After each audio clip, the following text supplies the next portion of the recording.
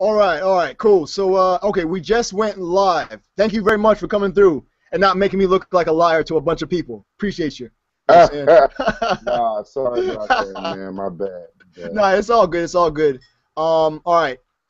Okay, I'm gonna bring you into the show and we're gonna introduce you and do like a real quick thing. All right. All Cool. right, cool. All right. Let me get this going. All right. So Chase, kind of catch him up on what we're gonna be doing. All right. All right. Cool. Yeah, so Conscious is doing the radio show, and he'll come and talk to us, and then he'll play one of your songs and keep talking to us, like behind the scenes. So we're going to be live on the radio on Florida 91.5, The homie and then we'll also be live Okay, on cool. YouTube for behind the scenes kind of stuff. popped in. I mean, and All right. goodness. So we're All gonna right, bring cool, him cool, on cool. All good. on air. Cool. And cool. Hey, Asheru, please remember that we're on air, 91.5 FM, and so FCC rules apply, sir. No, no doubt. You know what I'm Got saying? So even though I know I don't have to worry about you too much, you know what I'm saying? you. You know what I'm saying? So, all right, hold on, let me get this going.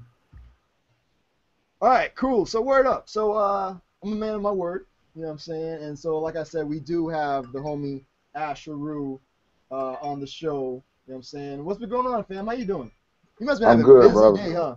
Yeah, man. Crazy, crazy day, man. And I've had this on my radar all afternoon, and I don't know how it slipped, but it did, man. Got away from me, man. My bad on that. Oh, no, it's all good. The important thing is that you're here now. You know what I'm saying? The most Yeah, important yes, thing is you're sir. here now. Yes, sir. Yes, sir. So now, real quick for the folks that may not be too familiar with Asheru, you know what I'm saying? Independent hip hop veteran, you know what I'm saying? You've been putting in work for a minute. You know Yeah, what I mean? absolutely. Let's go way back. Let's start from the beginning, like a young Asheru. Talk about music in the house. Like, where did it all start for Asheru? Where it all started, really for me, it all started, I guess, at the University of Virginia. That's where I met Wes Jackson and Blue Black. And wait, what is this? Okay. Wes Jackson and Blue Black, and we kind of all formulated right there. That's kind of the beginnings of Seven Heads, the label. After graduating, we kind of came together and put our first series of projects together as the Unspoken Heard, and that's when we released, Cosmology EP, a few singles, Jamboree EP, and then the first album, Soon Come, we put out in 2001. Yep. And then just kind of building it from there. I moved forward and did a lot of solo stuff and put out a couple more projects since then. And fast forward to now, man, and I'm still making music as Asheru. Me and Blue Black are still very close. We make music occasionally, but for right now, I'm pretty much just out here doing it, as a solo artist. All right, but I mean, let's take it back even further. I'm talking about like, Oh, what's your okay. first memory of hip hop To the oh to the beginning? man, my first memories of hip hop are I guess the first albums or projects that I had, which were like I think the first piece of vinyl that I had was Ice-T Power for All obvious right, reasons. all right. Darlene had a big effect on a brother. PE, Ice-T, Kane, Cool G Rap, Dougie Fresh, Slick Rick, Salt and Pepper, Heavy D. These were all like big influences on me growing up, and that was maybe, I guess I didn't really fully become a disciple till I was like 10 or 11, and that's when I used to carry around rhymes in my notebook and all that. Not my rhymes, other people's rhymes, my favorite artist rhymes, and that kind of just influenced me from there to get into writing and doing my own stuff, and just encouragement from friends and people that I was building with at the time. It just led to me really wanting to do it. So I would say about 11 or 12 was like my first like inkling of knowing that I wanted to do it. All right. Now, were you doing any other elements of hip hop? Were you a b-boy or? Nah, I mean, I had my moment where I wanted to be a dancer, not necessarily a b-boy, but like, I was like looking at Scoob and Scrap and different hip hop artists, like all the dudes, the Funky Bunch dudes who used to dance with Def Jeff and all of them. Like I used to kind of just pick up moves from that, but it didn't go too far, man. And I wasn't really a graffiti writer. MCing was really my only thing. I never really got into the other four elements heavy. It was just MCing for me. All right, all right. Chase, hold on. I think I'm about to transfer over. So, all right, cool. Hold on. I got some top of the hour stuff to play right here on Oh, WPRK, okay. Winter Park, Florida, 91.5 FM. Hey, Chase, what station are we at in Canada? 93.3 CFMU. Oh, word. Okay. Yeah, What's running up, out of Orlando? What part of Canada? Hamilton, Ontario, so just Oh, outside okay. of Toronto. Nice, nice, nice. Big up to Hamilton too. Definitely. Nice. Yeah, so it's pretty cool when you're talking about what you were listening to as a youngster there, and you mentioned a female artist. Yeah, yeah, yeah. I was heavily influenced, man. Salt and Pepper, MC Light, and Latifah, they were like, I mean, they were just as big to me as all of the other guys I was rocking with. Because at that time, it was a little more, there was a little more equality, I guess. I mean, I'm sure if you ask them, they tell you it wasn't. But as a viewer, as a follower, as a listener, we had a nice little balance of female and male MCs, in the earlier parts of it. Yeah, I know. It's like not so common anymore. I don't know where those female voices are. Like Yeah, I know.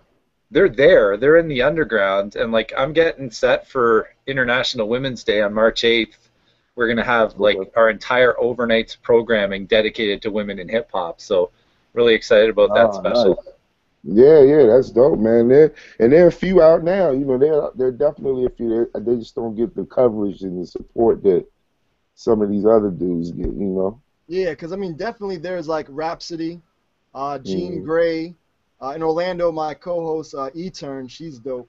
A lot of mm. goodness, you know what I'm saying? So, all right, now I'm back. We're actually playing some top of the hour stuff on the airwaves. But let's I want to okay. I think Chase told you the way it works. There's almost like two shows in one, right? So Wait a minute, babe. there's the Hmm. over air stuff, you know what I'm saying? And there's like the behind the scenes video stuff that people can check out later on that they don't hear because we're playing music.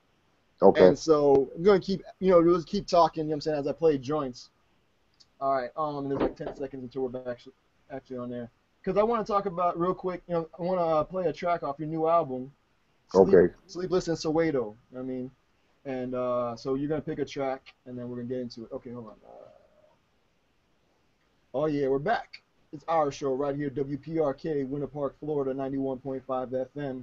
We have our special guest, Asheru. Are you in DC right now? Yeah, I'm in DC right now.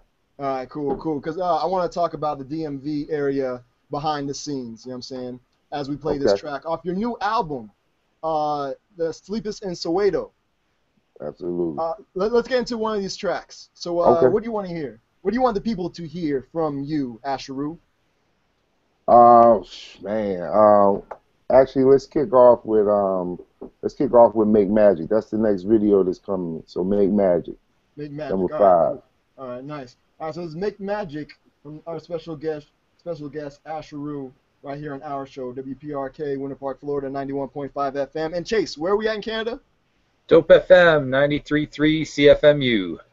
Also, it'sourshow.net, chasemarch.com, kevinnottingham.com, and big shout outs to the over 1,600 members of the Google Plus community. Hip Hop is Bled.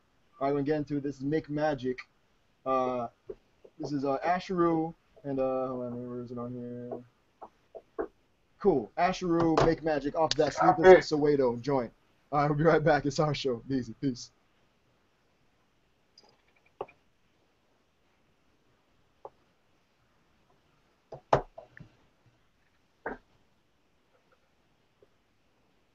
All right, cool. So now, give me a random fact about Make Magic. It could be about the recording.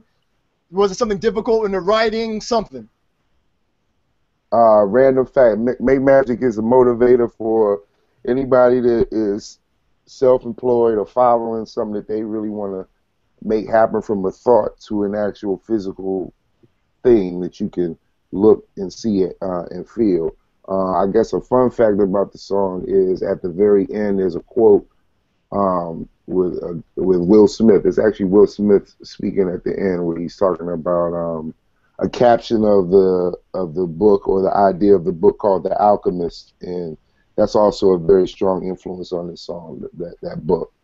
All right, all I right. love that book. That book's incredible.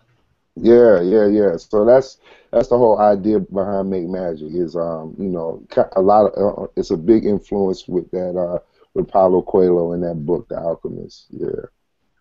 All right. So now, okay, real quick, let's talk about the DMV scene. You know what I'm saying? Oh, by the way, I know you like put on Instagram the video, so go looking out. So slides. I'm all about slides, and you as a teacher know how Oh, okay.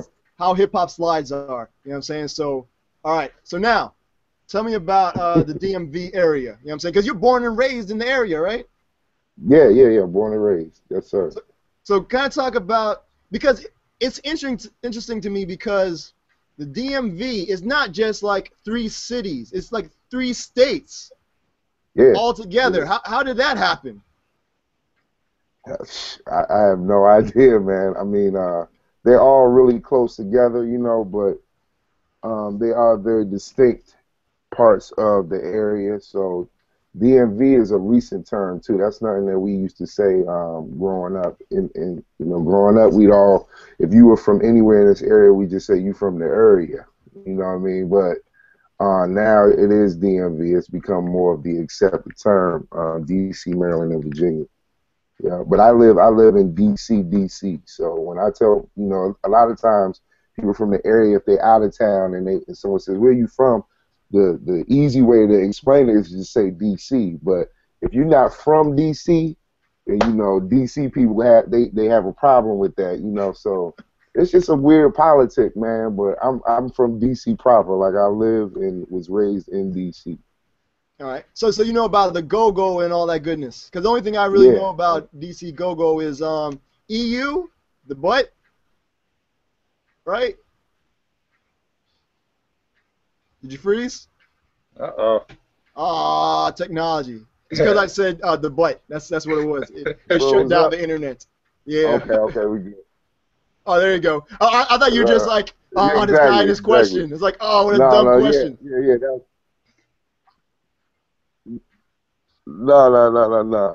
EU, no, EU was big. They had their run. There's a lot of go-go bands. Go-go is a very DC specific. It's our musical art form that we created, that we keep going.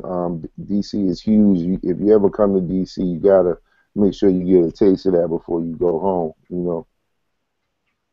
Okay. All right. All right. So now, there's a couple of more seconds on this track, maybe like a minute left. But Oh, okay.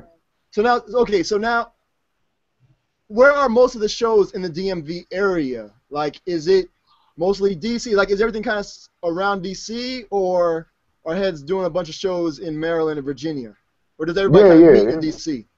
No, yeah, there's a lot of spots in Virginia, especially in Northern Virginia, all over DC, of course, and then there are some spots in Maryland too. All the way out into Baltimore. So there's spots everywhere that you could get it in. It's not like it used to be, to be honest. Gentrification has kind of changed the landscape a little bit, so we figure out how to get in where we fit in. But yeah, there's still a lot of spaces where you can be hip hop and do what you got to do. The reason why I say gentrification got in the way is because a lot of our live venues now have a policy where after a certain time you can't do live performances, and so it made it difficult for a minute. But in true hip hop fashion, we push through that and we just make our own. So now, it's opened up a little bit better now.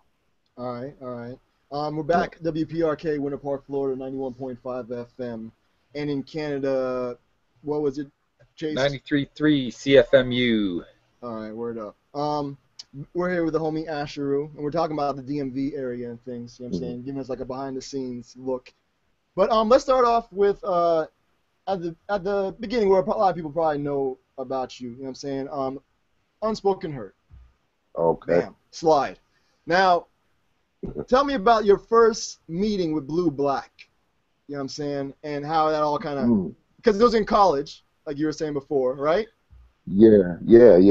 Well, we all went through the same university, but Blue was a little bit before us, so he graduated a couple years before we did, and his actual blood brother was Wes Jackson, who was my boy. We grew up together I mean, not grew up together, but we came up together at school, and so the first time I met Blue, he was giving me some of his music, and I thought it was the most incredible music that I had ever heard, to be honest. I was listening to all his early stuff like, yo, this dude, he ain't signed or nothing. He's just making this music and putting out tapes. And at the time, he was working with a brother, Gingy Brown, who's another really dope producer. And they had a group called Blue, Black, and Brown. And so All right, no doubt. I had a lot of their early stuff. So when we first met, you know, I was just coming up, not really writing that long or recording for that long, and here he is making all this music. So he was like the real deal when I was just trying to kind of get on, and so that's how we met. And then I let him hear some of my stuff, and we just kind of clicked and connected, and it made sense. You know, when we got in the studio, it just was something that made absolute sense. A lot of the songs on the Soon Come album, 48 Months album, anything before that, those songs came together so effortlessly. You know what I mean? Some of them, I always say, some of those songs wrote themselves because it would be just conversations and ideas that we would have just talking, and then it turned into like, yo, we should make this a song, or we'd be in the studio and some of those same ideas and conversations would be you would find them in the rhymes, and we would just be tripping off of how easily some of this stuff came together. So Unspoken Heard just kind of pushed from there. You know, Unspoken Heard though was a concept and an idea that Blue Black had. Actually, he and Gingy and a couple other guys in Brooklyn and the Bronx, and it was like a party that they were doing. And so when we came together to do our thing, we didn't have a group name. We were just Asheru and Blue Black, but the Unspoken Heard was something that kind of captured the idea of being MCs, being kind of like Renaissance man, having your hands in a bunch of different things and being able to dabble in different areas but still be hip hop.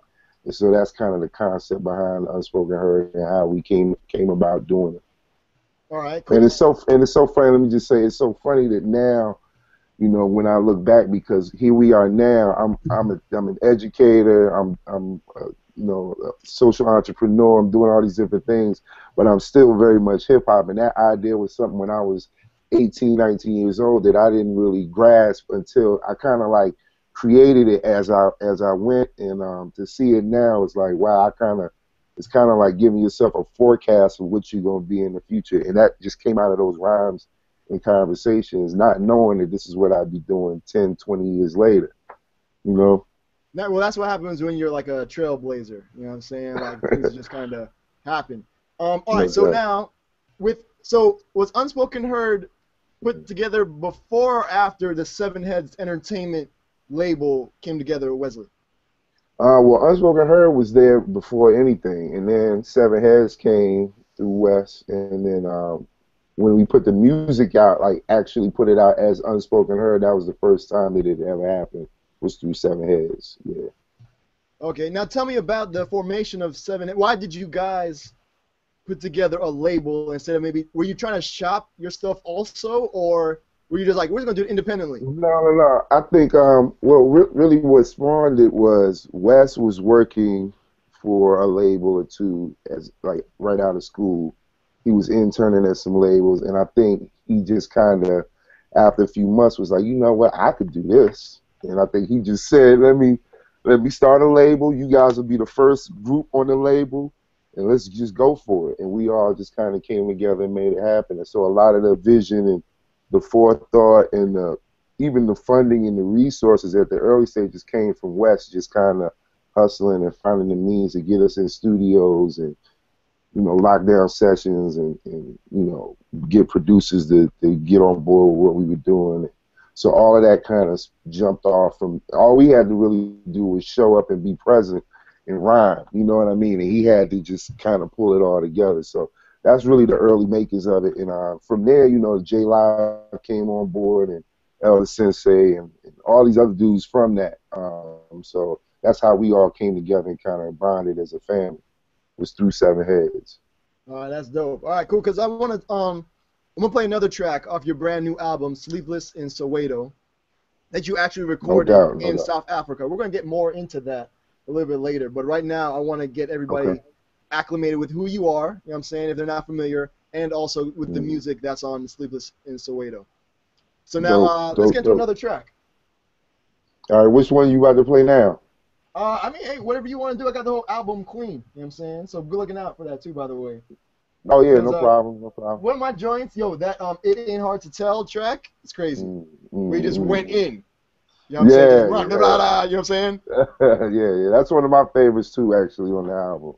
It was just something I wanted to get off my chest, All right. So let's get into that joint. So what did you want to get off your chest for the folks? You know what I'm saying? Give me a random fact. From the It Ain't Hard to Tell? Yeah. I guess my line in it was made by the Most High, I'm unbreakable.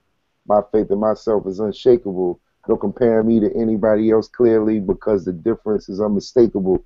It ain't hard to tell, basically saying that, I'm a regular guy just like anybody else, but I know what my gifts and my talents are, and when it comes to this, it ain't hard to tell. You know what I mean? All right, word up. Cool. We're going to get into that off of Sleepless in Soweto. This is our special guest, Asheru. No doubt. And behind the scenes, because like I said, you're a veteran in indie hip hop. You know what I'm saying? And you have a different point of view than a lot of people that I think were like maybe on major labels, because being an indie artist, you toured all over the place. You know what I'm saying? Yeah. During kind of the indie hip hop, like the golden era, a lot of people say, like the late 90s, early 2000s. You know what I'm saying? Mm-hmm. And we're going to talk about some of your experiences during that time while I play It Ain't Hard to Tell, which is funny because it's a Nas track also. You know what I'm saying? So yeah, all fits. All right, so it's our show. We'll be right back. Thank you guys for tuning in. It's our show.net. All over the internet, chasemarch.com. We're on kevinnottingham.com. thewordisbond.com. We've got the Google Plus hip-hop community. Hip-hop is Bled, over 1,600 members. And you guys tuned in 91.5 FM. And Chase, 93.3. CFMU. Bam. See, I'm getting them. I got the numbers down. All right, cool. Nice. So It Ain't Hard to Tell, Asheru. We'll be right back. And, if you want to check the behind the scenes, it's going to be on our YouTube video, on our YouTube channel. It's our show. All right, thank you guys for tuning in. We'll be right back. Beezy. Peace. All right, so now tell me about the indie hip-hop scene from like the late 90s, especially being from DC, which is kind of because everything seemed to be around New York, right? Right. Exactly. So tell me your perspective. You know what I'm saying? But you still got to be able to tour all over the world. Yeah. Which is amazing. I mean, that's the power of hip-hop. It is, absolutely, man. I mean, I think it was just, as far as our timing, we just hit a sweet spot with what we were doing. And, it didn't hurt that our label was based in Brooklyn as well. So we did a lot of road trips from DC to New York just to record and meet and do what we had to do. But yeah, we were able to, I think we started traveling, we started touring like in 2001, right after the album, the first album came out. But leading up to that first album, we had put out a lot of material over that. Exactly, put out about 12 inches, like 2 EPs, I think, or something, right. 2 EPs, like 2 or 3 singles. That's when vinyl singles were big, so we put out a few 12 inches, and that just kind of built the buzz. And then so by 2001, we went on our first trip overseas. We went to London. We went through the whole UK, so London, Scotland. We bounced around different parts of England, and that was incredible. You know what I mean? That was like our first taste. And then since then, I mean, after that, we did a few more like larger tours where we would out there. J Live and myself, we went out with Ed OG one time. We went out with a few other like bigger artists that were bigger than us. We were just kind of out there seeing the landscape. But these trips would be like a month at a time, 2 months at a time. So we go all over Eastern Europe, Germany, Sweden, Switzerland, Finland, Denmark, you know, all of that whole area. And then coming back here, we go up through Canada, you know. We did a lot of traveling, man, between like maybe 2001 and '03, '04, and it was all just off of hip hop. And I was amazed because it was the first time that I really got to see that hip hop was such a global thing. Like, you know, you come out of your shows and you get off stage and there'd be cats, like let's say in Finland, and there would be in a cipher rhyming in the freezing cold.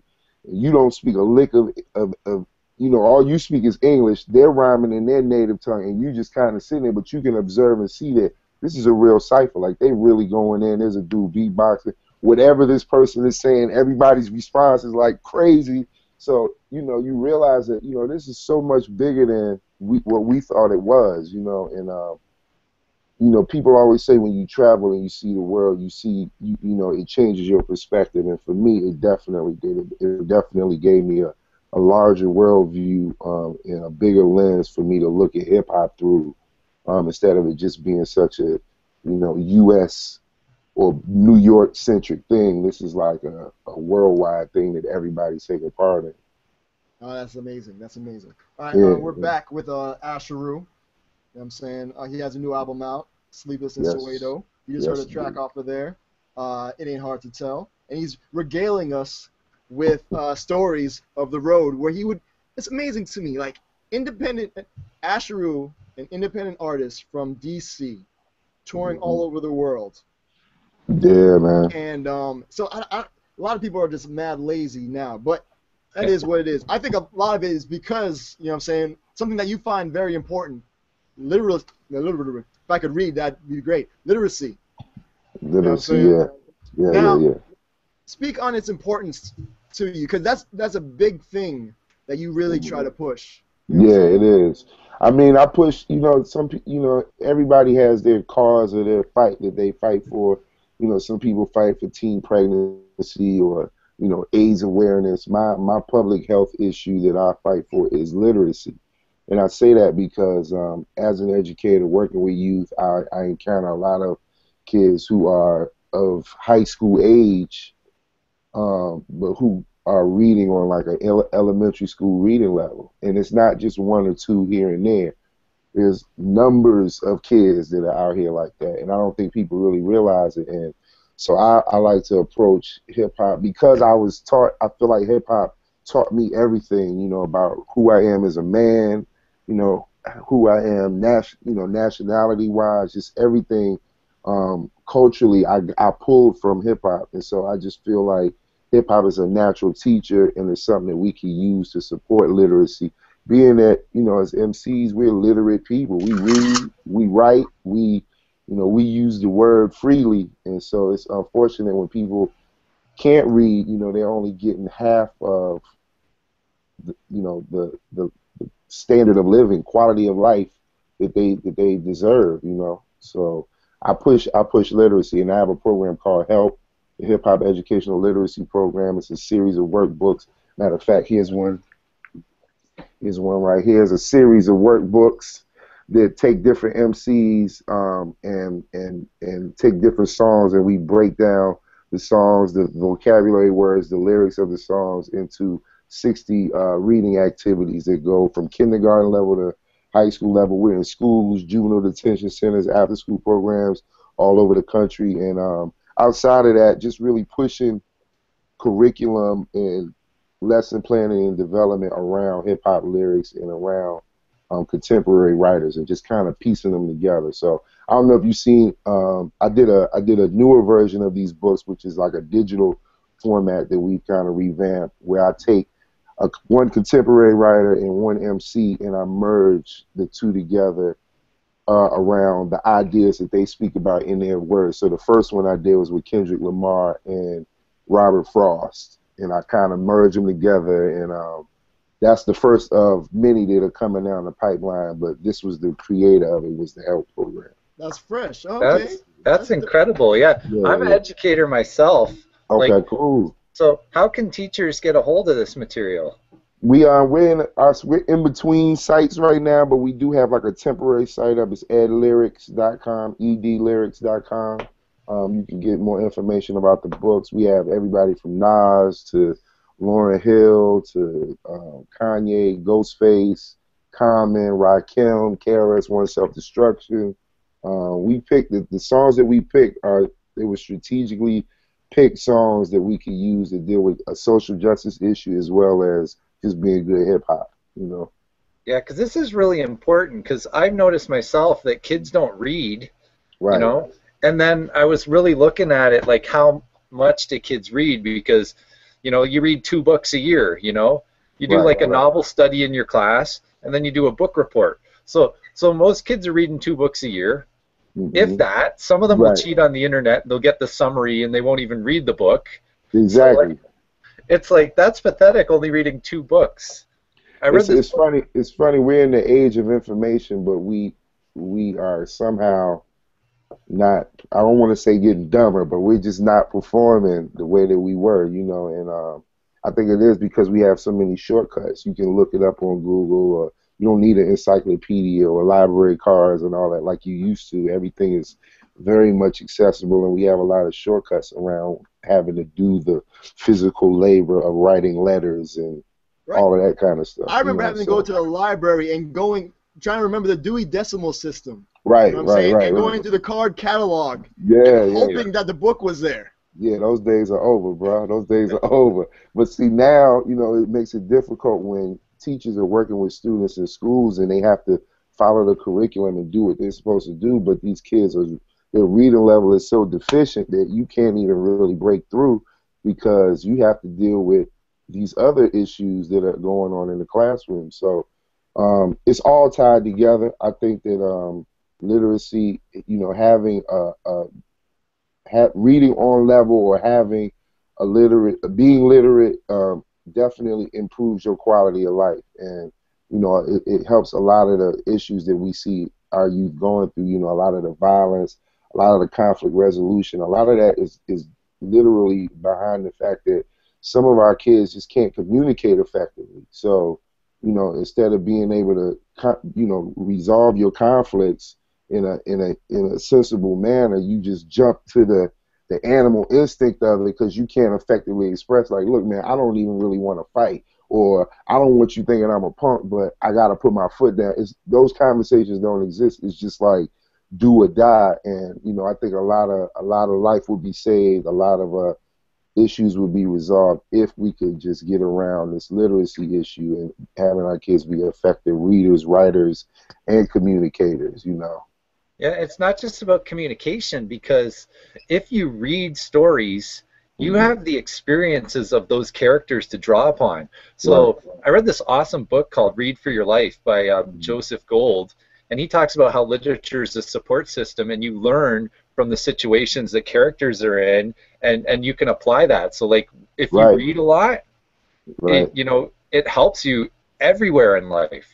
Absolutely. It's also the quality of the culture that you are exposed to. So like for me, for example, I loved to read when I was growing up, but what really fueled my thirst for knowledge or what have you was hearing these different characters or references in songs. So like hearing like KRS-One's You Must Learn.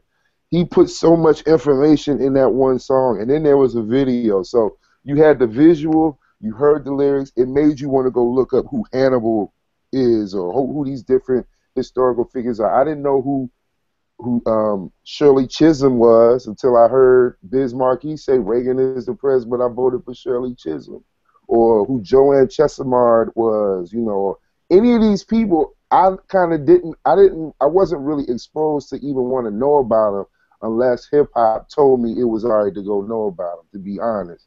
And I feel like now, because our kids don't really have that, there's a gap there that's missing. And you know, as hip hop, as members of this hip hop community, we got to find ways to fill. I mean, they talk about the educational gap, but I'm just talking about on a cultural level.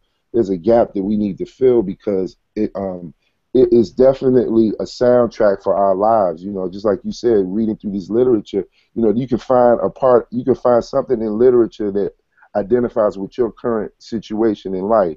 And I feel like that's how it is with hip hop, but that balance isn't really there for you to pull from.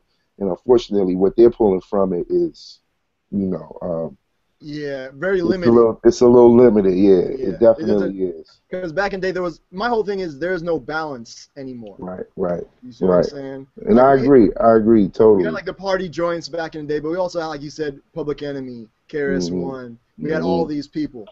Right. You had a lot of topics around spirituality, around what it meant to be black, what it meant to be African, what it meant to, you know, be even with NWA, like what they were dealing with as young black men in California, dealing with police brutality, dealing with stereotypes and racism. So there was just a lot more to talk about that led to these other sideline conversations. And, you know, I'm definitely a product of that. If I didn't have that fortifying me growing up, I don't know where I'd be right now.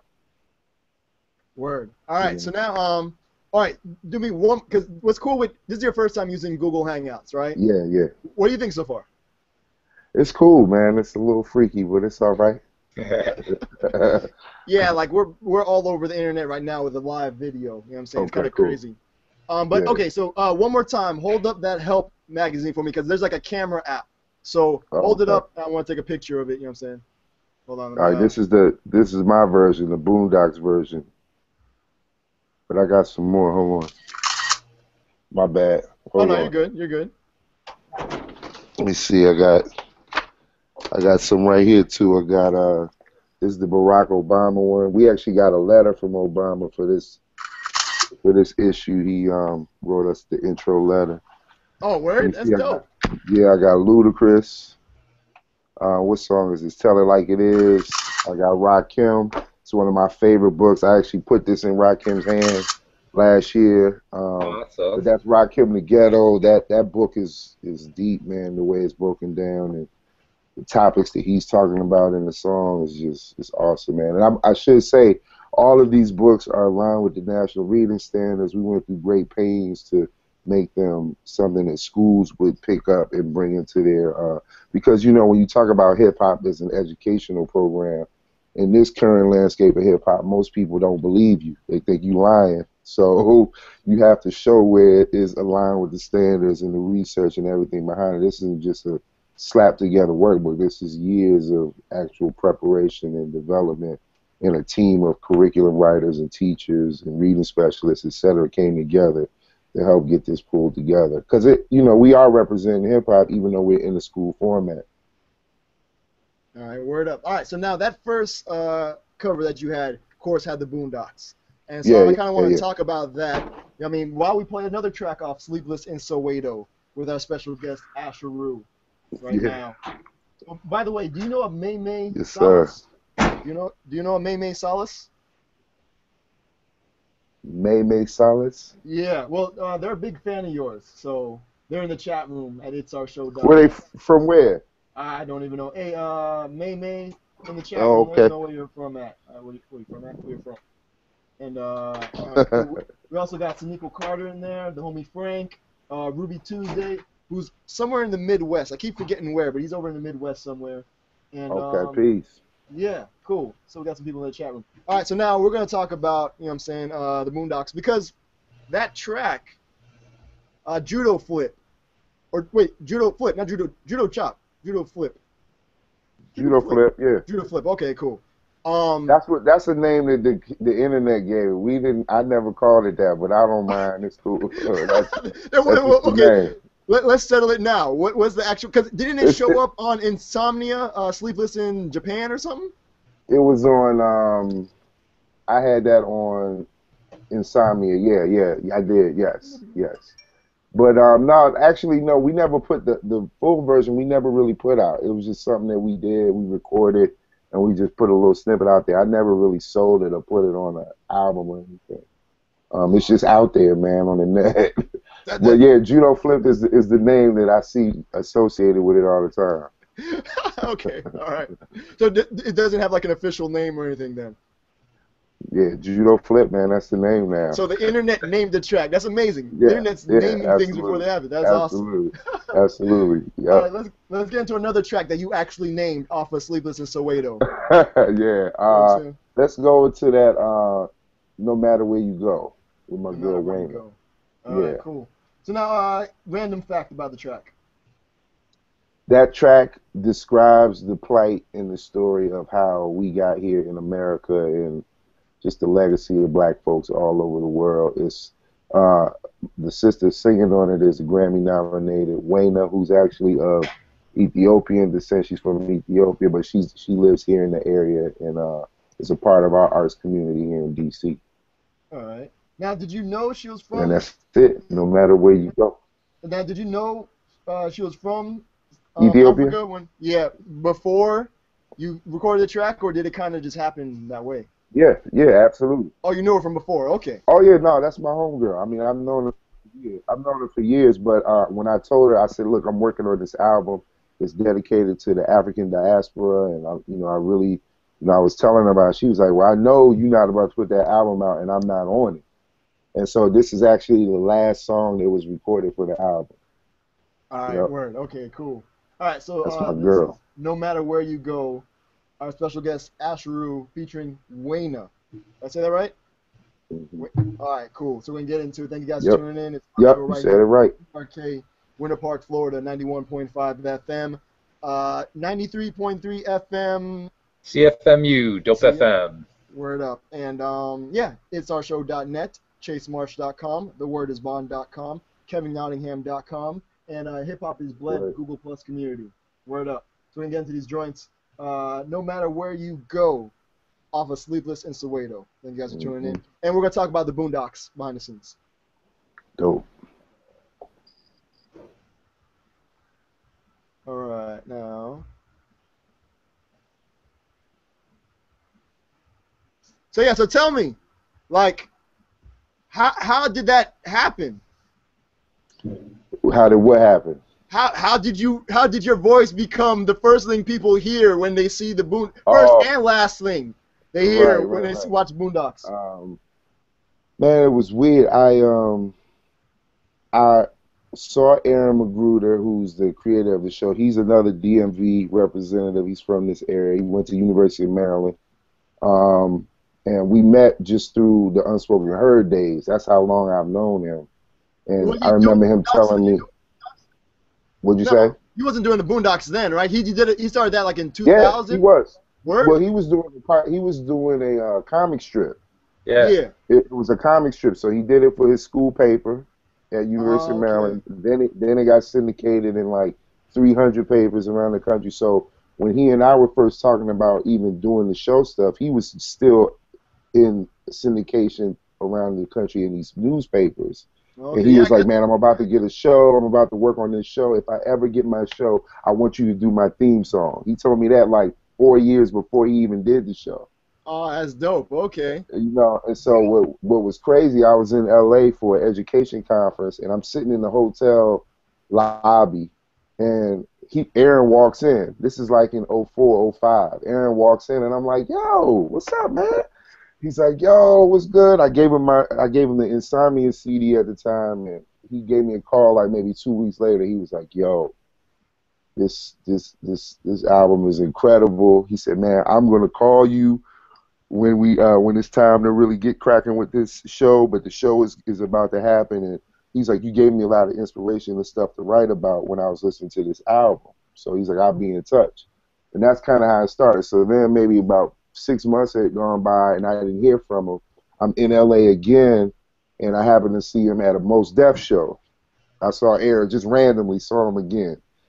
And so we went to get something to eat, and he ended up telling me, like, all right, it's really about to happen now. Like, I just did the deal. We're already in production. He's like, I'm gonna have my boy sing you the track. I want you to really do this theme song. So I'm like, all right, bet. He sends me the track. I record it. I email it back to Aaron. He's like, nah. he's like, this is cool, but this isn't really what we're looking for. He was like, you know, I just need you to not mention any of the characters. Don't say the word Boondocks, and make it as black as you could possibly make it. That's all he told me. Make it as black as you can make it. That's yeah, awesome. that's what he said. I was like, all right, well, how am I gonna make this as black as I can? And you got to make it in 30 seconds. You got to make it in 30 seconds. So I went back to the drawing board, man, and I did a second version. He said no. I did a third version. He pushed it back. I did 6 versions. He said no. And then the 7th version I gave him was kind of like I give up. If he doesn't take this one, I'm done. And ironically, that was the one he took. So I Am the Stone at the Builder, that version is like the 7th time that I kind of attempted to write that theme song. All right, now talk about the verse a little bit. You know. Yeah. I wrote it, I mean, like I said, again, with those directions, being black as it can be, 30 seconds, don't mention any of the characters. I wrote it as kind of like the metaphor of blackness. And so that's what I'm saying. I am the stone that the builder refused. I am the visual, the inspiration that made ladies sing the blues. So again, just talking about the strife and the struggle and why ladies sang the blues. I'm the spark that makes your idea bright, meaning, you know, we're the ones, the intellectuals, the geniuses who created half of the things that we use and see and do right now in American culture. The spark that makes your idea bright, the same spark that lights the dark so that you can know your left from your right. That same spark being the divine, so being connected to the divine, the reason why we even here. I'm the ballad in your box, the bullet in your gun, the inner glow to let you know to call your brother son. The story that just begun, the promise of what's to come, and I'm going to remain a soldier till the war is won. All of that is based around just our existence in America and who we are as black people. We the ones who were refused, and now we're the head cornerstone, and all the way up in politics, sports, culture, fashion, music, etc. We kind of just come from nothing to where we are now. You know, so that's really the whole idea behind the verse. All right, dope. For the folks that may not know, that maybe listen online, we're Froze. on. Okay. It's our show.net. We got Asheru, the homie Asheru coming through. You just heard his track.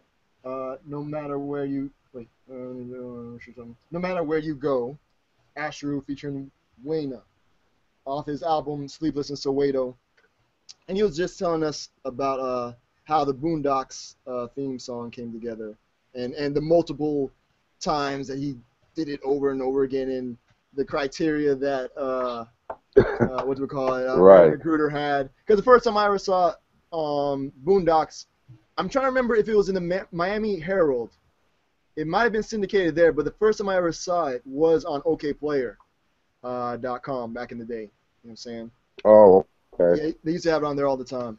But all right, so now, but all that hard work and putting in that 30 seconds. Yeah, man. I mean, it was a pivotal show. I mean, I broke up. Hello. I can't hear you. Oh, okay, you good now? You good? Can you hear me? Okay, I got you. Yep. I was just gonna say one last thing about that whole Boondocks. Yeah, can you hear me? Yeah, I hear you. I got you. And when I say it froze.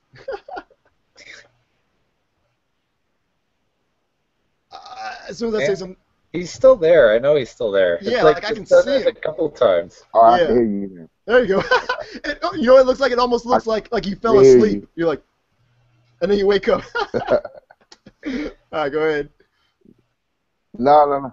I can hear you. Now you wanted to say one more thing about the Boondocks. I can hear you. I was trying to get this.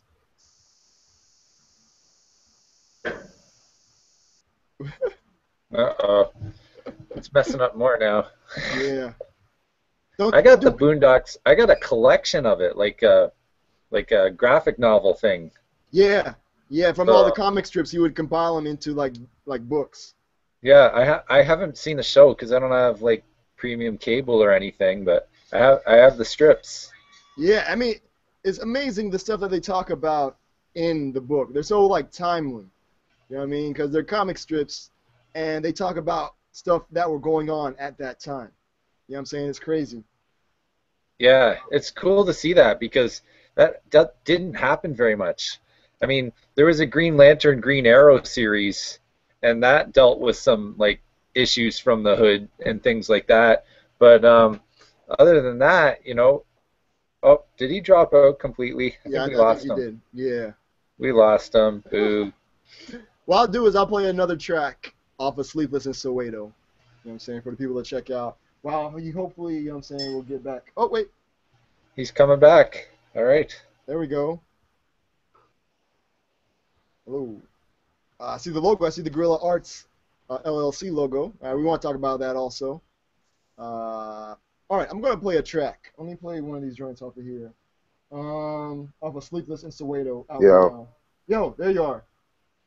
All right, sir.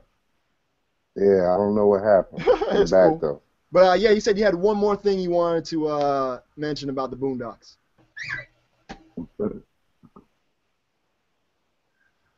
Oh yeah, I was just gonna say the other pieces that I don't know, some people know, some don't, is on some of the other episodes of season one, like the what is it, the episode with Cat Williams, and the guest host coming to dinner.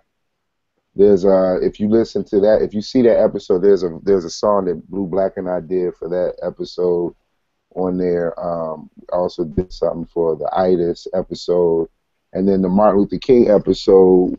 That speech that he gives at the end was taken from another song from that Insomnia album, which was dedicated to the last poets. Called actually, the song was just called, I don't know if I can say this on the air, the N word. Yeah, no. Is that a Yeah, word no. that you can't use on radio? Exactly. It's cool on Cartoon Network. So, apparently, it's right. cool on Cartoon But Network. that song, that speech, right. But yeah, that came from that song as well. That speech, and that's actually the song that episode is what won us the Peabody Award and Bam, all of the see, stuff. I got it right there. I want to talk about it too. See, bam, slide Peabody Award. That perfect. That leads right into it. Talk about getting the Peabody Award. That's big. All right. You know what I'm saying? That's awesome. Yeah. Like when people that know man. Peabody It's Award huge. is. It was It's awesome. something, I was honored to even. I was just honored to even be in that. Oh my bad. I think we have like a delay, but Say the again? Peabody Award. No, the Peabody Award is given to individuals who excel in journalism, radio, television. And there's only like a few given out each year, and you got one in 2012? Mm-hmm. Right.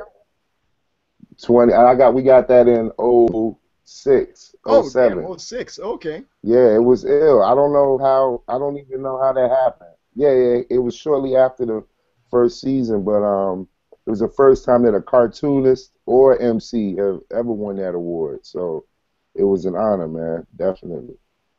Oh, that's dope. All right, cool. Now, hold on, talk about DMV. Yeah, Chase, is there any lyrics because Chase is like the lyrics guy of the interview.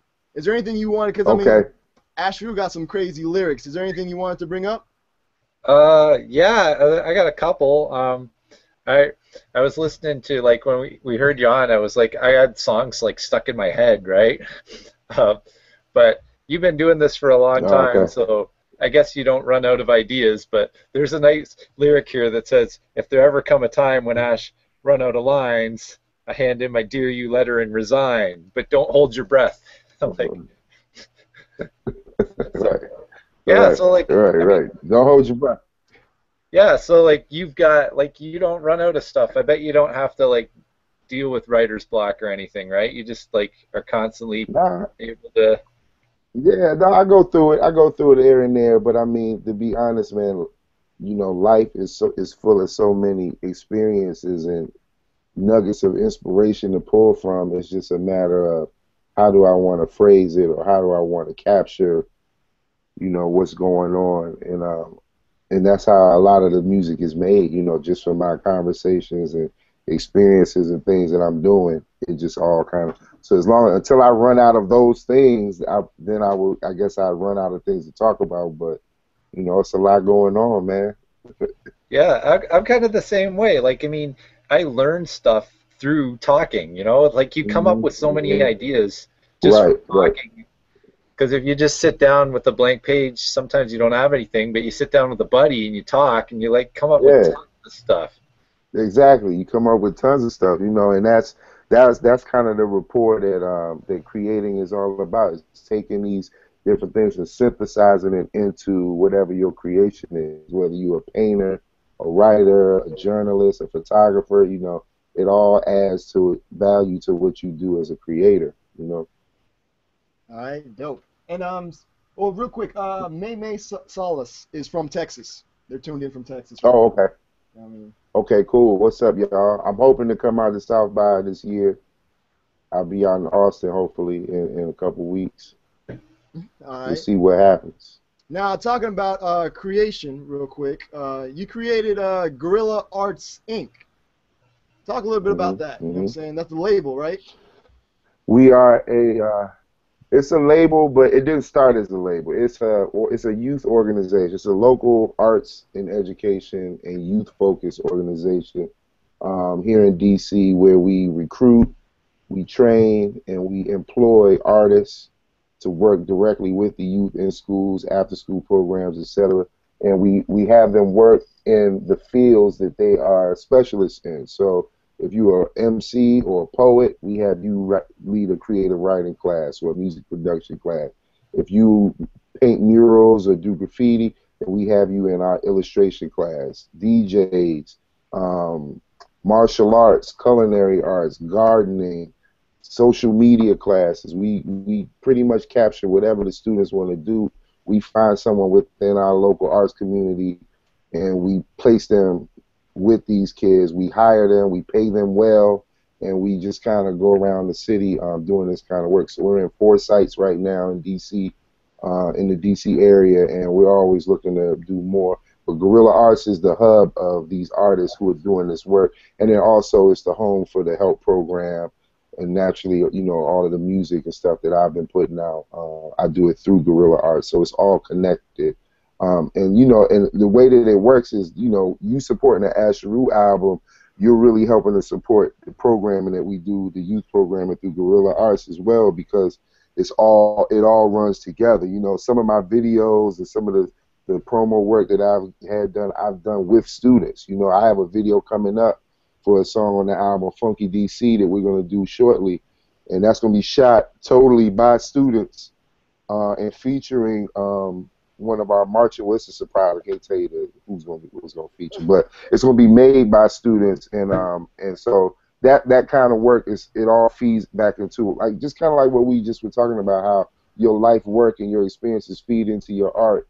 This is Guerilla Arts is basically the example of that. So all of the artists that we work with are reputable, known, maybe not known, but reputable, professional, highly regarded, very good at what they do, and we just match them with the kids who want to learn how to do it. And it's easier for me to show you as an artist who does it than to read from a book and give you a history lesson on what it is, So we try to match them up and have them in the schools doing that work. So what age of students are doing this though? Like how young are you going down to? Right now we have a capoeira class for 3rd and 4th graders. So we go to Damn. early childhood all the way up to high Nice. school. Yeah, to high school. So right now, like currently in the spring, the classes that we're offering, we have capoeira, music production, uh, visual arts illustration, um, and we have 2 more visual arts classes at another site, another music production lab. So we just kind of branched out into these different sites. But we only bring in the people according to what the school and the kids are saying they want to have. So some kids don't want martial arts. Some kids want to just learn how to make beats and rhyme. So we'll put an MC and a producer in that class with them. Some kids might want to just learn how to make a mural. So we know who to bring in. So we feed off of what they tell us they want, and we tap into this ecosystem of artists that we have here. And it really is a support for the artists as well, because a lot of them travel. They don't hold full-time gigs. So this is a good way for them to make money, to give back to their community, and to still keep doing their craft. And so it just kind of is a natural fit for everybody involved. Yeah, that's dope. All right. So let's get into another track. You just mentioned it. Let's get into Funky DC. Funky You know what I'm saying? DC, yes sir, yes sir. Random fact Shout out to about DC. Funky. That names every area and neighborhood in DC, moving into Virginia and Maryland. So it's like a DMV anthem, so to speak. All right, nice. Yeah. And then behind the scenes while we're playing the track, we're going to talk about, because Chase has a question that he's been asking all the different artists that we've had on the show. You know what I'm saying? He's going to like compile them and stuff. All right, so this is Funky DC. It's featuring, say the names for me. People featuring. Funky DC is produced by a band called the Funk Arc, based out of DC. They signed to Thievery Corp, where they were with Thievery Corporation, and the other brother Satali is a very dope singer who's also from West Africa and living in the DC area. All right, cool. So we're gonna get into it. This is Asheru off his new album, Sleepless in Soweto, out now. All right, thank you guys for tuning in. It's our show. We'll be right back. Be easy. Peace.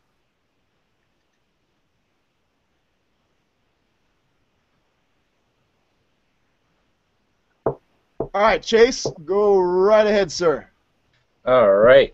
Yeah, I'm asking this question to see what kind of a response I get, see if maybe there is such a thing as a rap music canon. So, what is a must-have rap album? An album that, you know, has to be in your collection and that you think your students and everybody should hear? Man, for me or just in general? In general. In general, a must-have. There's so many, man. I mean, you must have Midnight Marauders by Tribe Called Quest. Nice. You have to have that one. That's one that you have, one of many, but that's one that you have to have. Absolutely, no exceptions. Why are you picking that one? Man, that album was everything to me, man. Like that era of my life, that was my soundtrack. You know what I mean? From Low End Theory into Midnight Marauders had a big influence on just how I even approach hip hop. You know what I mean? And the Q-Tip with just the conversational style and the tone that he used when he was rhyming, and you know, the way that they communicated ideas. It wasn't just the typical way of saying it. So I just think that was a just solidly produced album, like the beats, everything. It's just a well put together project. You know, both of those albums actually were well put together. Yeah. And did you experience your hip hop that way? Because I know when I was growing up, I had to listen to the radio, and I had to listen to community radio, like the station I'm on up here. And so you had to listen late at night to get your hip hop. Yeah, I did too. We had to listen to WOL 1450 AM, which was our radio station back then, and I mean that was the only doses of hip hop that I could get for a sustained period of time, like where I could make a tape and actually play it again later. You know what I mean? But yeah, I definitely feel what you're saying, and it came on real late at night too. It wasn't like it was like after 10 or 11 at night, if I remember correctly. Yeah. Do you still have any of those tapes? Nah, man, I wish I did, man. It's funny because my cousin that I remember having these moments with, he lives in Vegas now. He's a DJ in Vegas, and he just put out a single. He just put out a single of his own, and in that single, he's naming all of these songs that we grew up on. You know what I mean? And I guess he's kind of making like a reminisce or back in the day kind of anthem. But some of the songs he mentioned, I was like, man, I didn't forget, but it's been so long. You know what I mean? You forget how far hip hop has come. You know what I mean? Good and bad, but it's come a long way. For sure.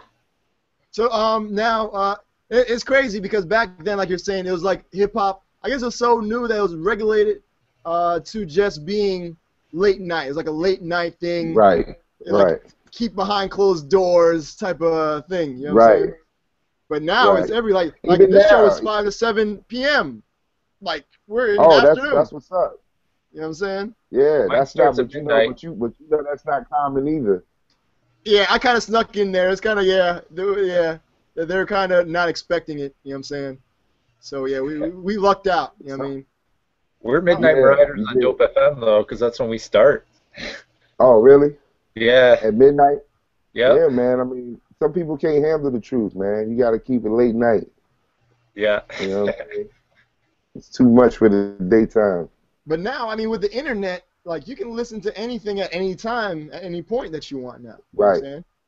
right. And that's what I mean by it's come a long way. Like for all of the bad, you could definitely talk about how corporate has become corporatized, and there's a lot of just BS going on in the game. But on the other side of it, our accessibility to it has changed a lot as well. The way that we can access this music and culture, and how fast it moves now. You put out a single, and I mean, nowadays you can put out a single on your own. You can just release it, you know what I mean, on the internet if that's what you wanted to do. Well, you couldn't do that before. So it has its pluses and its negatives. All right. Real quick in the chat room, May Salas had a question. Can you give advice on how you achieved so much?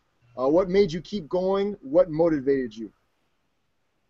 Um, what I don't know what advice I mean, the advice I would give is to honestly look inward and just figure out what is your thing. You know what I mean? And sometimes it could take days, months, sometimes it could take years for you to answer that question. But once you find it, you know, doing it is just as natural as breathing. But you just have to figure out what it is. And then I think that's the hard part of it. And then once you can identify it, and you make it happen, the universe just kind of opens up for you to make it happen. And that's again referencing this book, The Alchemist, but that's kind of how I live my life. You know what I mean? If I had a friend of mine, perfect example. I had a friend of mine that was saying, I want to go overseas, man. I want to get out there and travel and do my thing with this music. And when we were talking, he was very passionate. He sounded like he really was serious. He really wanted to do it. But but then I asked him, "Do you have a passport?" He said, "Nah, I ain't got one of those." And I was like, "Well, dude, you got to get a passport first. Like, the step don't start until you ready to receive it. You know what I mean?" So with anything, and it goes back to your question. I think the reason why I'm able to do so much, and sometimes I don't look at it as being a lot because I'm just being. I'm just being. I'm doing what I'm feeling like I'm called to do. So I do education, and I make music. Sometimes I sacrifice one for the other. Sometimes they work harmoniously, and I'm able to get it all cracking on all cylinders. But it's all trial and error. I mean, I went 3 years between my last project and this Sleepless album, but I traveled to South Africa 8 times and did a whole bunch of other things, and life issues got in the way, and just so many things that I got caught up in doing, but it all fed the experience of what I was creating. So I just try to find ways to tie it all together, and um, instead of me waiting for something to happen in order for me to be what I am, I'm just doing it the reverse way and just being what I feel like I am and doing it to the best of my ability. And I can make whatever reality I want to make. You know what I mean? And I think that's the balance that we all have to find. We all have to go through it. All right. So you brought up the new album. I got it right there. Sleepless in Mm-hmm. Soweto. Mm-hmm. You know what I mean? So now you Mm-hmm. traveled to Africa 8 times. I've never been there once. Mm-hmm. So Right. I'm trying. I want to go. You know what I'm saying? Like, You got your passport, brother? I am working on it. See? No, I'm telling you though. No, I am working on a package right now. Okay. It's going to be amazing. And yes, Okay. I have the forms. I have the forms filled out. I just need No to doubt. send it. You know what I'm saying? But I'm working Watch on how fast it happens. As soon as you get it in your hand, it's like your ticket is on the way. Just know that. Just remember I told you that. Word up. I'm gonna shout you out when I get over there. You know what I'm saying? Yes, sir. Yes, Now, sir. let's talk about this album, Sleepless in Soweto. Where did it come from? Because you did a Sleepless. Is that official? The Insomnia, Sleepless in Japan, and Insomnia, Sleepless in DC. Are those? Because we were just talking about how the internet named some of your songs already. Now, did somebody just kind of compile joints? That's real, Or? though. No, that's real. I put out the Sleepless in DC. The first Insomnia was just a Sleepless in DC, and I put that out. But then a Japanese label contacted me, and they wanted to do like an exclusive. So I did a modified version of the Sleepless album. I added some other tracks, and we did Sleepless in Japan. And then just from doing the work in South Africa, you know, I was inspired. I definitely wanted to put out an album that spoke to my experience in South Africa because I had been going so many times. Now, why were, And unless it's too personal, why were you going to so many no, times? it's not personal. Well, long story short, there's a brother from South Africa named Double HP, Hip Hop Pansula, HHP. He And he's featured came on to the the U.S. He's all over the album.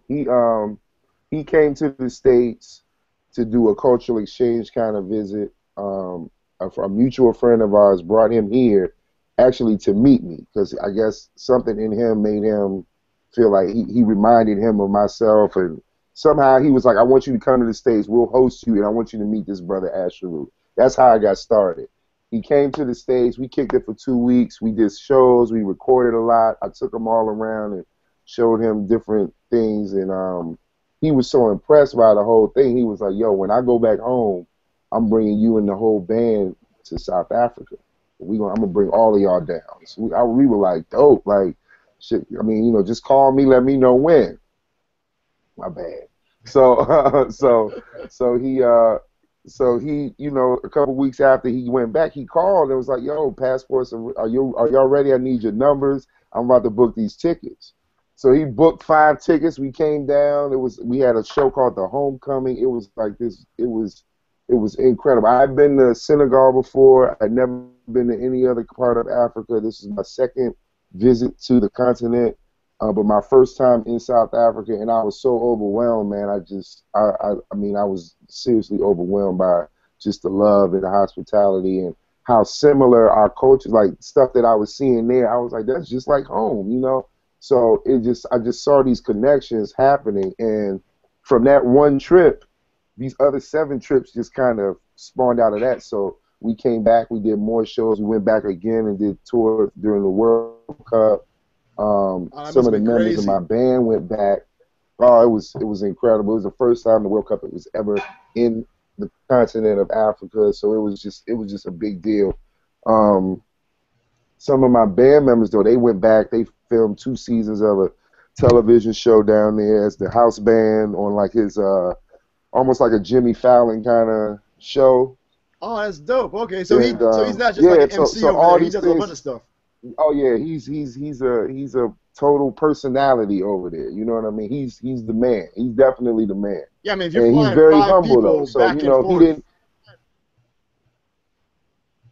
Yeah, he did. And I mean, I must say, man, he did. He definitely made that happen. And it just, you know, as more trips went on, it's the numbers slowed down, and it was primarily me and my brother Omar, who's like he produced most of the album.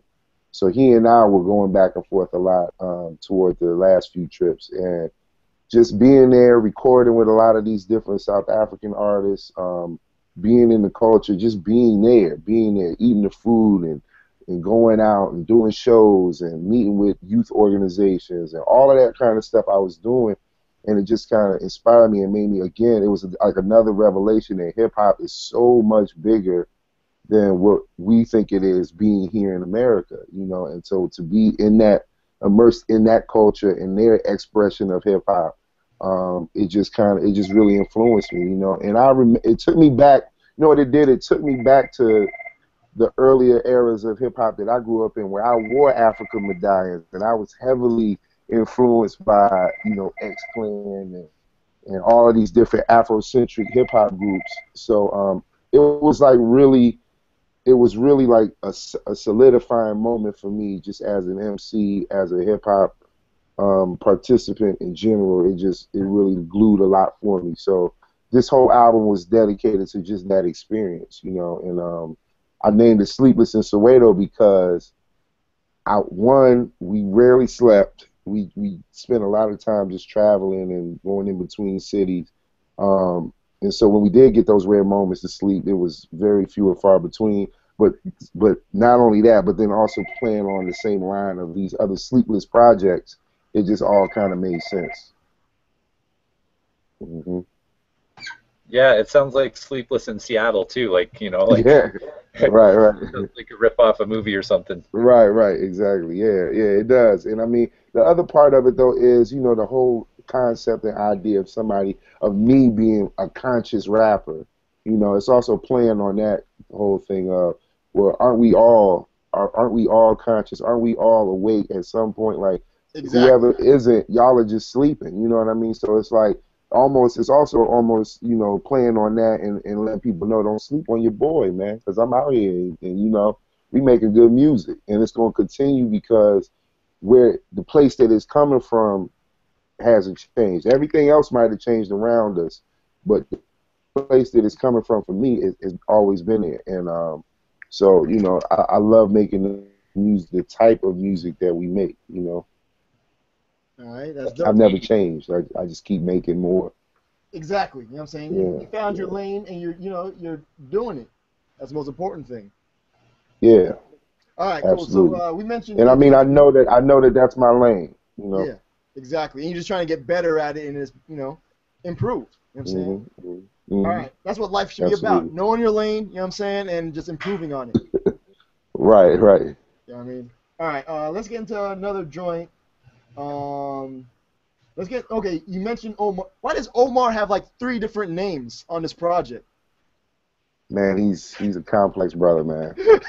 Okay. He's a complex brother. That's all I can say. All right, cool. I was wondering, I was like, is it because it's like the name, then parentheses, then a slash? I was like, Right. is this a Yeah. group or what I is this? know. I know. I know. His name is Omar Hunter L. But he has a DJ name. He's a producer name. He has a MC name. So it's a lot. It's a lot. But a lot of those tracks he produced. So you might see like the producer's credit plus his MC credit, All and that's right. why you see it like that. Okay, cool. Because I want to get into we'll sign off. You know what I'm saying? Because we kept you for like how long? Like almost an hour, I think. How's this? I It's mean, it's all pretty good. cool, right? This is all right. You know what I'm saying? We Yeah, hanging out. this is dope. All This is right. dope. This is definitely dope. I told some of my people in SA in South Africa to get online too. But because I missed my time, they might have said, "Man, we gone. We out of here, man." So I got to make up to them now. I got No, to but reach what's out and dope make is up. this is recorded on YouTube. Like once this is over, it's gonna be available on YouTube. You know what I'm Oh, saying? okay, cool, cool, And cool. then what I Yeah, do dope. is I do timestamps, so people will be able to kind of like click a certain section and kind of fast forward, rewind to certain sections. You know what I'm Oh, saying? okay, that's dope, So you don't have man. to like That's really watch the dope. whole hour all together. You know what I'm saying? You can catch up on Yeah. different parts. Yeah, and I'll play Technology. it later. I'll play it later, like next week or a couple weeks down the road on Dope FM too. Word up. So we're all over the place. All right, let's go. We're on like 5 different websites. We're all over the place. You know what I'm saying? So okay, so let's get Dope, into this dope, joint. dope. Okay, I want to play "So Amazing" featuring HHP, Word. Omar Hunter with his many Yeah. names. So give me a random Right, right, right. fact about that joint. That was recorded in Johannesburg with a brother named Tasso who made the beat. And I really, I had gone out to the clubs and I had seen how big house music was. Like house music is really deep for South Africans, man. It's deep, deep. I mean, seriously, you got to see it. But when we were at his house, I was telling him like, "Yo, man, I want to make a house track. I want to get into this and really make like something that sounds South African, And the brother played a few beats, and when he played that beat, it was instant. I was like, "That's the one," And then another little tidbit was in the studio at the time named Harrison Crump, who is he's actually from Chicago. He's a big producer, a house music pioneer, and he heard the track and he was like, "Yo, I'm gonna sing the hook on it." Now this brother doesn't sing normally; he just writes and produces. But something inspired him to get up and want to sing, so he sang that hook, and the song just kind of again one of them things where we're all in the moment, and the song just kind of wrote itself. That's But dope. that's actually that's like one of the that's the first single that's gonna pop in a minute down in South Africa. Not the first, but the second single that's gonna pop is So Amazing. So definitely I'm excited about that one. I'm very excited about that one. Oh, that's That was the dope. first time I heard my music on South African radio. I mean, we put out a song 2 years ago called Dream Girl. It got a lot of spin in South Africa, video and all that. But this one was the first time that I heard like an announcer say, coming from the upcoming Sleepless in Soweto album, this is Asheru, so amazing, blah, blah, like on the radio. I was like sitting in the car listening, going crazy, like, yeah. But that was a big moment for me, man. That was a really, really big moment for me, man. To hear that played for like 5 million people in the AM rush on the radio, like prime time. That was really, really dope. So this is so amazing. And it's dedicated. It's one of them house records, man. And it was so Feature amazing house when you songs. heard it. You know what I'm saying? So that's hey. Yes, yes indeed, yes indeed, yes indeed. And then That's my behind the joint. scenes, I want to talk a little bit more about the album, and then what's coming up for you. All right. Okay, Cool. So cool. this is So Amazing by our special guest Asheru, featuring HHP, Omar Hunter, and who's on the hook again? Harrison Crump. Harrison Crump. All right, word up. So thank you guys for tuning in. Yeah. Once again, this is Absolutely. off of Sleepless in Soweto, and we'll be right back with final shout outs and all that good stuff. All right, it's been our show. Be easy. Peace. Be right back.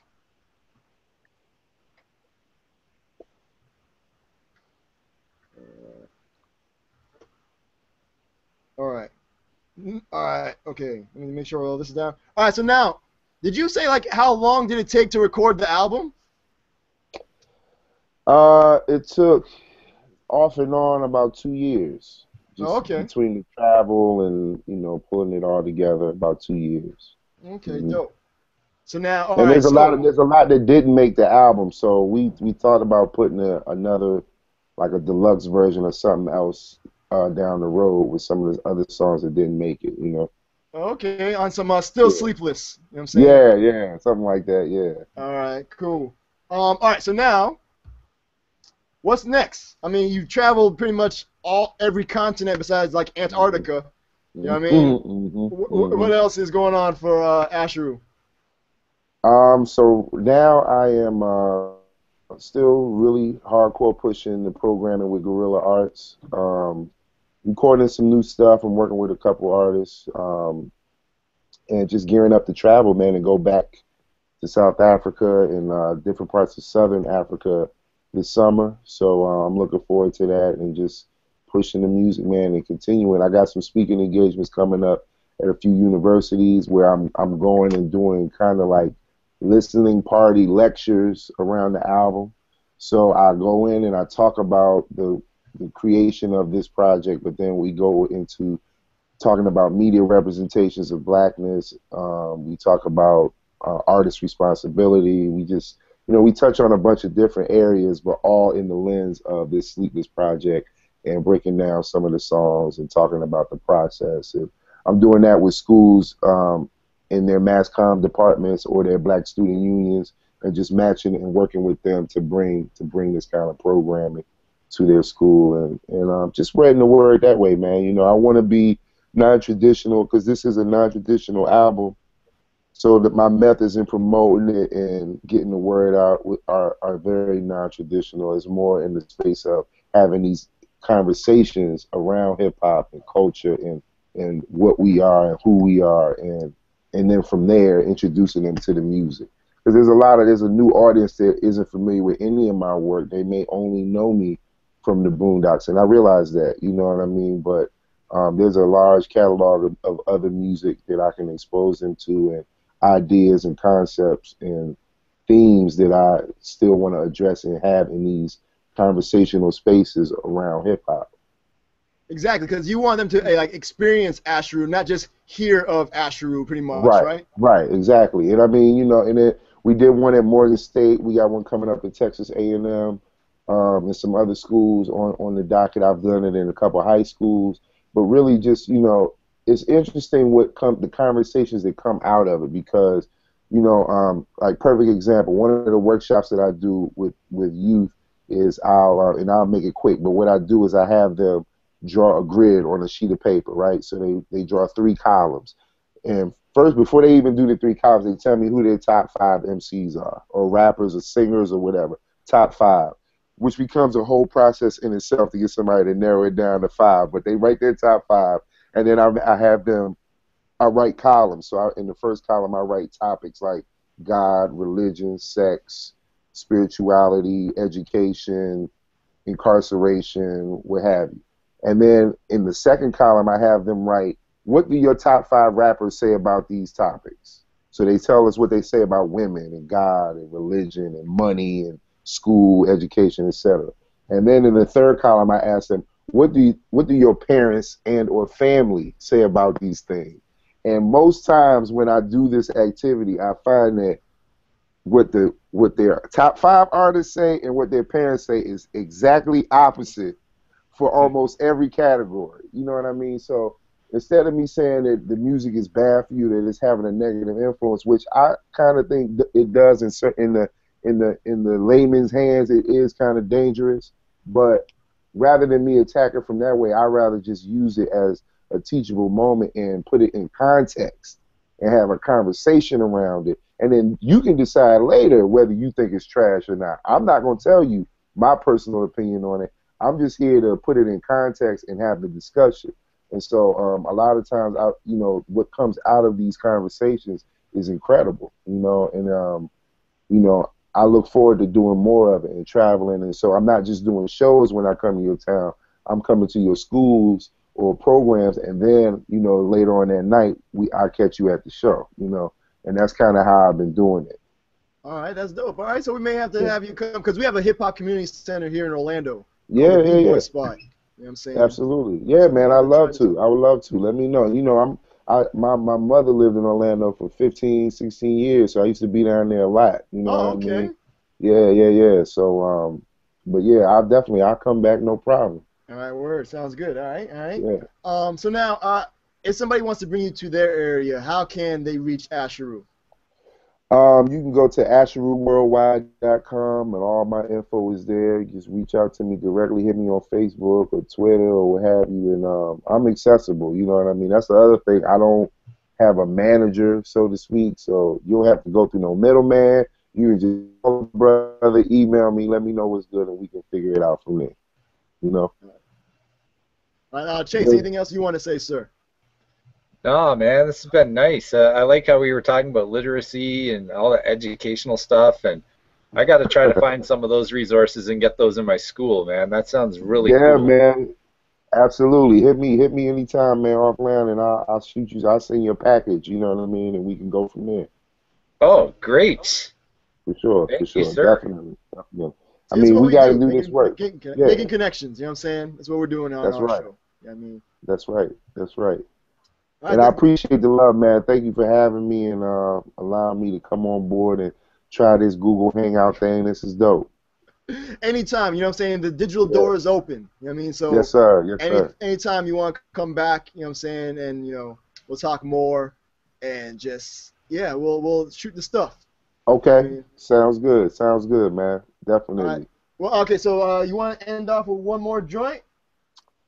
Yes, I do. I don't know if I want them to rock with that Sleepless or Do You or the first. Give them the first track, Simpiwe's theme. That's my theme music right there. Now tell me about Simpiwe. Simpiwe. Yeah, Simpiwe. Simpiwe is the name that I was given. That's my Zulu name that I was given down the essay. Oh, and it means kind of like it was given, or it is he or she is a gift, and that's what they are. That's the name that I was given by the band and all the WHP and all the people down there. And so Simpiwe is my name, but that's the opening track of the album. And the actual intro, there are a couple snippets of people talking throughout the album.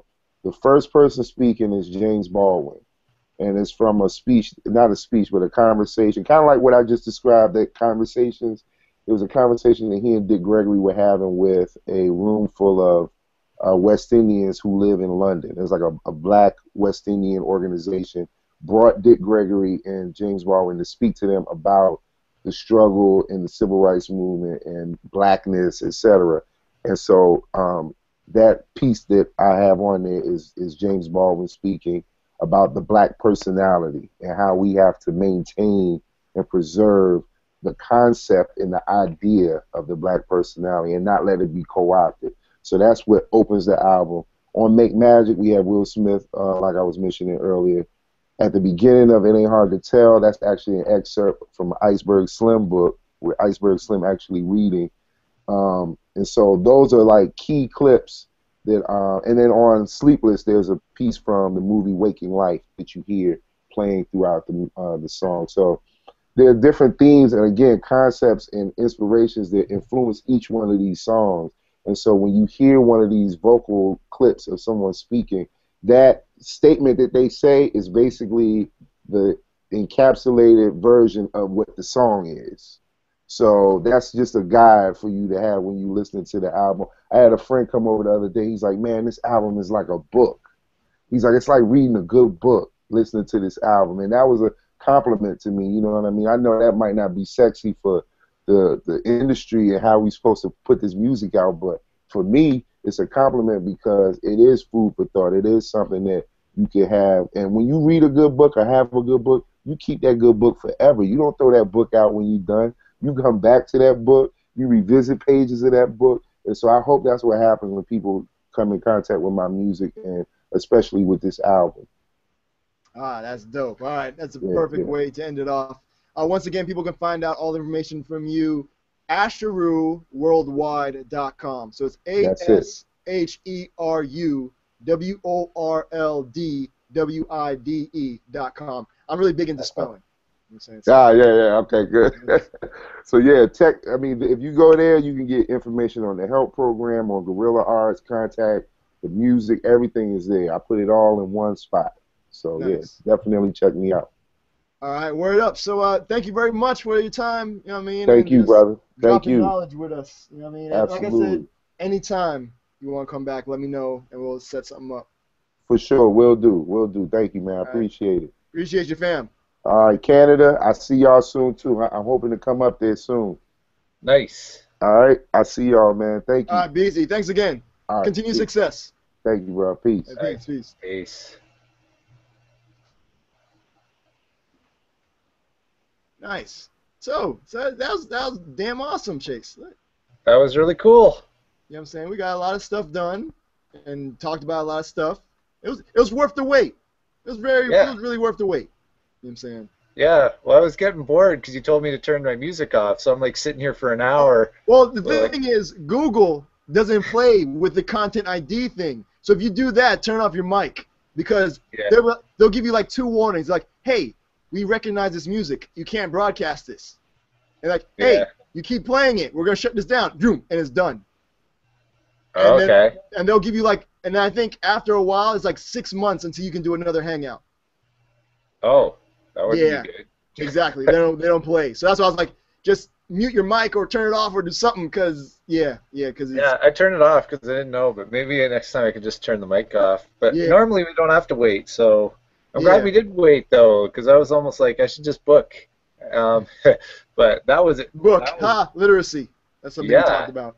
And knowledge was being dropped right there, so yeah, cool I think stuff. Everybody had a good time, so it was awesome. You know what I'm saying? So one of the many joints. So, and for people who weren't able to, stick around or what have you, we'll have the recording up at, chasemarsh.com, I'm assuming.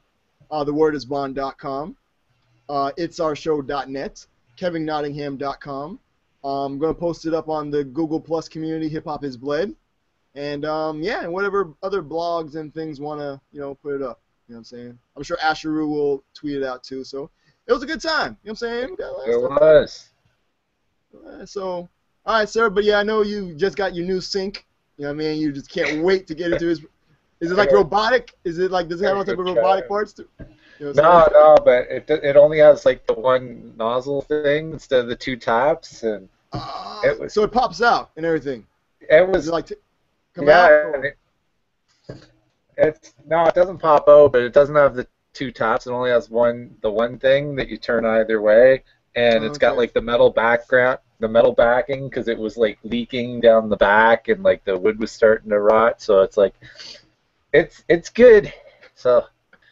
All right, cool. I'm gonna let you get to it. You know what I'm saying? Enjoy it. I'm gonna play maybe like 30 more minutes of music and then head out of here. You know what I'm saying? And all right. Till next week, we have a guy from War Media. It's gonna be like a War Media takeover. for the next like 3 shows. So we got Guy, the founder of War Media, which is We Are Renegades, and then we have the 2 artists, well, 2 of the artists on War Media. So then we got Jean Grey the following week, Nice. and then Pharaoh Monch the following week. So, Very cool. So we got a lot of stuff going on. So, all right, sir. But thank you very much. Let me put up this overlay right quick and thank everybody once again. I want to thank everybody that tuned in or who continues to tune in during the week and watch these videos or listen to the show. Like I said, you can find everything at itsourshow.net, kevinnottingham.com, chasemarch.com, and thewordisbond.com. All right, sir. So, yeah, until next week. All right. All right, sir. Peace. Be easy. You too. All right, Peace. peace. All right, so now everybody that's still tuned into the podcast, that was awesome. Let me, I want to play some joints. What do I want to play? Where am I at here? Oh, yeah, I was talking about it, and then Asheru came up and dropped all sorts of knowledge on us. So I'm going to keep it going. I got a track, like I was mentioning, this Kendrick Lamar verse. The joint is crazy. I got that on deck. I got Amp Live production on deck. I got Bosco on deck. I got Vigilante on deck. But I'm going to start off some homegrown Ozone, Orlando hip-hop. These are my peoples. LOT, Lovers of Truth, homegrown Ozone, Orlando hip-hop. And it's called Echoes. Thank you guys for tuning in. And come back and shout out everybody. And then that'll be it. Appreciate you all. And word. Be right back. Easy. Peace.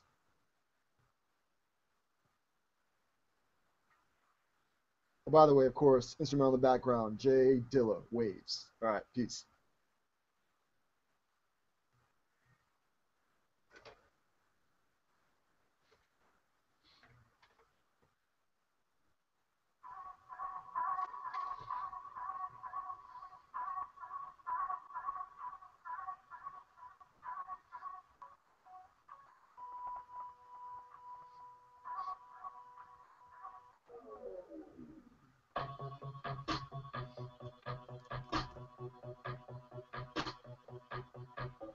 When you dream